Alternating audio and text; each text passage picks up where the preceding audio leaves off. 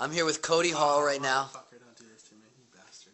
I'm here with Cody Hall right now, who has the potential to be one of the greatest wrestling superstars. Still frames and cameras look the same, you bastard. Yeah, they all look the same.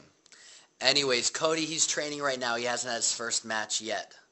But he's got his dad's trunks, and he's a little bit bigger than his dad's. He doesn't quite fit into his boots. Yeah, bad luck. Big feet, it sucks. What a curse. Anyways, Cody, we're eventually going to get you some boots, and we're looking to do a lot of big things for you in the future.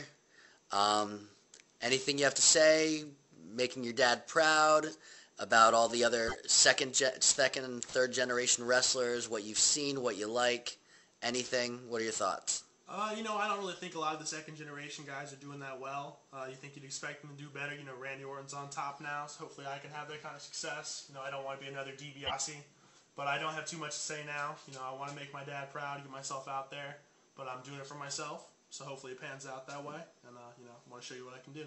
And how old are you, Cody? 20 now. So 20, and how tall are you? I think I'm like 6'7", 250 now.